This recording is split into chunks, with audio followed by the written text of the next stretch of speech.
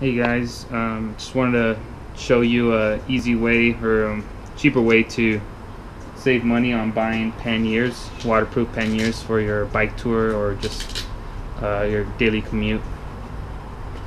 I have some panniers, mine aren't waterproof. My friends wanted something that was cheaper, wasn't going to break the bank, because these things can run you up to $150, $180, maybe even more depending on the brand. So I told him to get some dry bags. These are 20-liter dry bags, and they're the Volley. So these are supposed to be backpack dry bags. This isn't waterproof, this part right here, but the whole bag is. It's covered with PVC poly. And in the back, they have these hooks, which are really nice to, strap on your bike. So he has a different rack than I do for my bike. Mine's a Trek Comfort, and I kind of just bungee corded it together to try to see how it's going to fit. It's going to be a little different on his, but we can always make things work. So I put this bungee cord on top, and as you can see, it wraps around the loop. Wraps around this loop right here. So when you bend it, and then you clip it on top, and then it's also on the handle bag. We're not going to be carrying heavy things on this bike, so it's perfect. And then so I got this bungee cord that goes down, has a loop, and then hooks onto this part right here. And I have this on this side, on the left and right side, and it also has a loop. The loop is for this bungee cord. This bungee cord wraps around, goes through the loop, and I made these holes on this little non-waterproof space.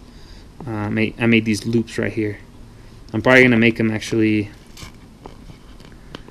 Yeah, it's fine. And then so you kind of just wrap it on here, and that's just to keep it up.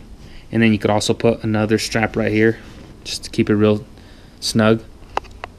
But these only cost $25 on Amazon, free shipping. So that's right there, $50, and it's waterproof. You could still use it afterwards. There's no damage to it. You could still use it for camping or anything else. And as you can see, they're pretty big. They can hold a good amount. So if you guys thinking of buying panniers, I would say think of this option first.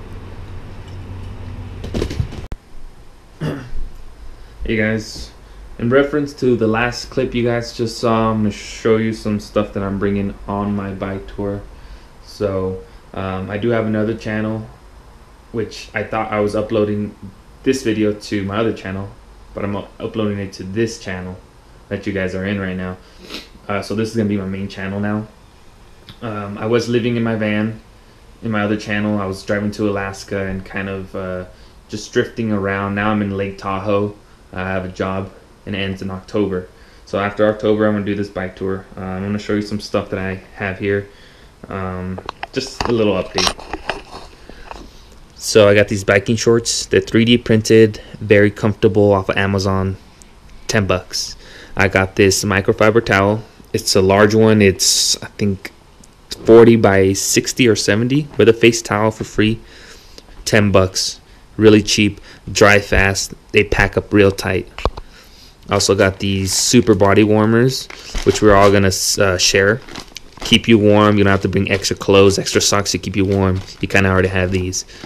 And then you got these wash towels, and these wash towels are for when we're riding somewhere and we're dirty, or we're gonna eat somewhere and our faces are sticky, or you have to go to the restroom or anything like that. These are really good to have because not all campsites have showers.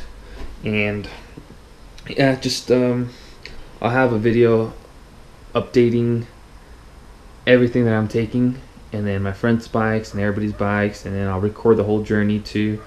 So yeah, and there's some other videos coming up too, so subscribe, man.